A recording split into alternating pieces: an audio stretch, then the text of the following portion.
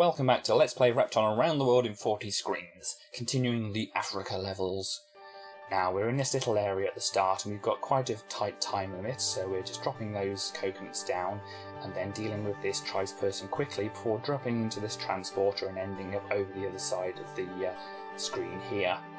And we can see the parrots are quite difficult to see in the grass. Chalk that down as a phrase you never thought you'd hear today. And we've just got to link the cages to the outside, which one done, and the parrot goes straight into there for us. And then we drop that down, pop it into place, make that access to the bottom available, then just ignore the coconut as it drops down because it's going where we want it to go. Deal with this stuff over here, then wait for the one parrot to come over here and we can grab the key. Now, a lot of the transporters on this area in this level are ones we don't want to go into, or ones we don't want to go into out of sequence. So this one we want to leave until we've done the rest of this area. And we see we've got 2 apples around here, which are our time capsules if you forgot.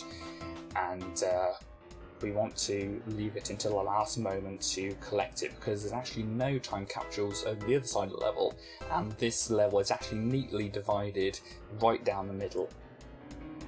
So teleporting back over to the side we started at, and we see there's a tribesman which is dealt with quickly. Then we pop into this other transport and we see a couple of cages down the bottom there. We've got to quickly Repton shuffle this coconut over here, so we don't want the parrots going into those bottom cages because we need them to let us through to the top area there.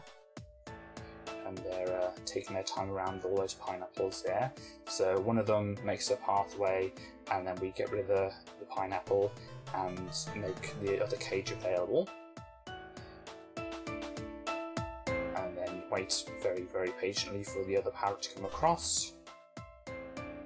And we see a couple more parrots over here, which we time ourselves correctly to let one out and then let one into that cage there.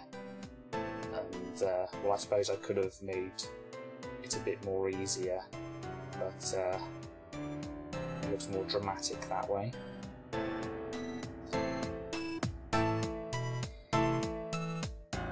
Anyhow, we pop back into here after the parrot's done fluttering around there to grab the remaining pineapples and to let all that Venus flytraps out, and it's a good job because we won't be worried about that because it's right at the top.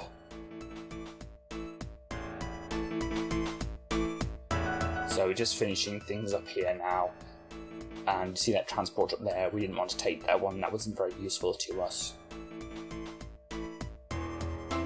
Next level, Kestrel. And we very carefully pick our way down here, and we won't be using that transporter down there, so we can block it off like that. And we want to make sure we collect all these pineapples from down here because we'll be dropping a load more coconuts down here later on. And there's 2 cages there, so we've got to get the spirits from the top to get into them. There they are. Wait for them to pass by so we can grab the things in the top corner here. Be careful not to trap ourselves there. And grab those down there. Now we can drop down as many coconuts as we feel like it. We won't be coconut shy. Yes, I know I said I'd stop with the puns and the jokes, but that one was just staring me in the face.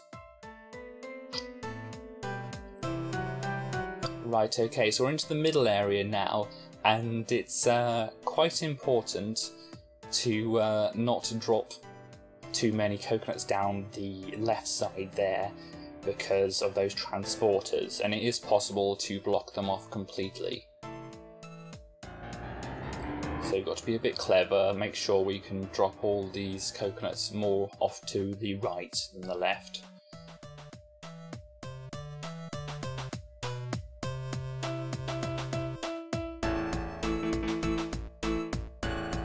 so not much to say about this. Just want to mention how it's quite nice that the colour scheme here, we've got yellow, we've got green, and we've got red, and of course black. But somehow they managed to arrange it into brown for the coconuts. I know I'm quite obsessed on this kind of thing really, but it's quite nice with the limitations that they had. They managed to find a way to expand the colour palette. So we want to take one of these transporters, and we really want to time it so that we don't run into those parrots, but most of the times we'll be in a good position to not get ourselves pecked to death by them.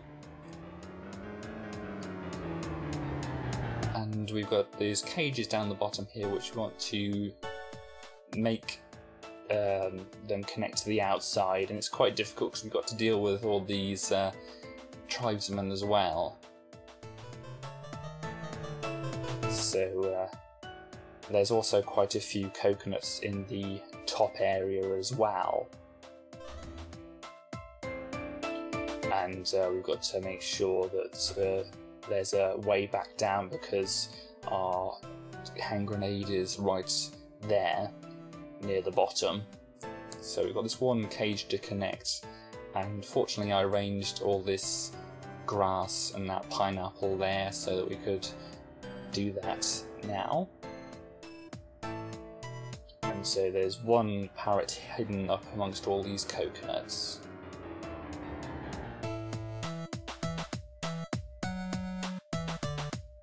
There we go, we'll let him out now. So we can pop into the top corner, finally grab the key. And before we go crazy dropping everything down, we'll just collect these things in the bottom corner, just in case we manage to block them off accidentally.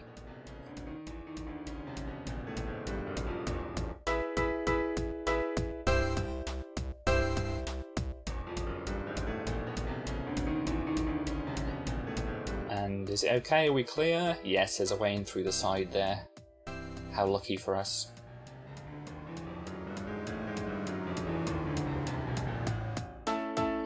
Right, here we go. You remember revenue from Repton 3? And remember how I said it was actually quite easy? Well, that's come back to bite me in the backside, because they decided to redo revenue with monsters and cages and fungus, and it resulted in this level. So we've got a very low time limit, we've got quite a lot of time capsules, apples spread around the place, but it's figuring out the path through this so we can do all things like this. See how many pineapples there are in this area?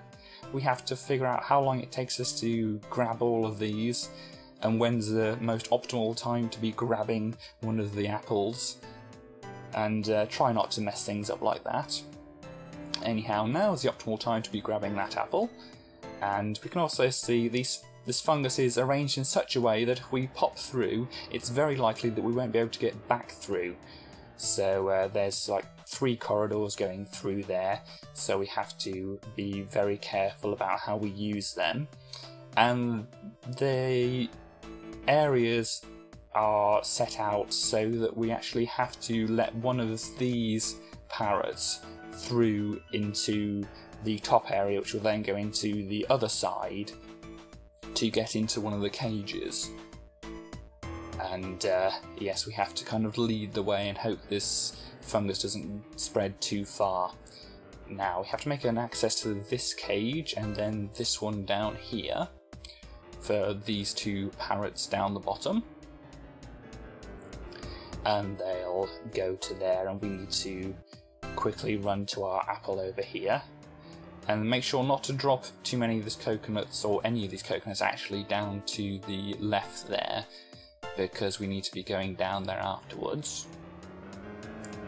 And we can see, yes, the time limit's running out once again, but fortunately there's an apple just there. And yes, you see lots of transporters laid out around this level. They're really not much of a help to us, In fact, that one right at the bottom there only leaves you a few squares across, which is certain utter death if you haven't collected the key, because it'll lead you into a place where those parrots were. So finishing off here, we can see this these Venus flytraps from the start of the level are getting quite out of control, and that one wasn't even unblocked for very long before it decided to start spreading on us. So, but we're near the end of the level now, and here we go to the grenade. So that's that for this episode. See you next time.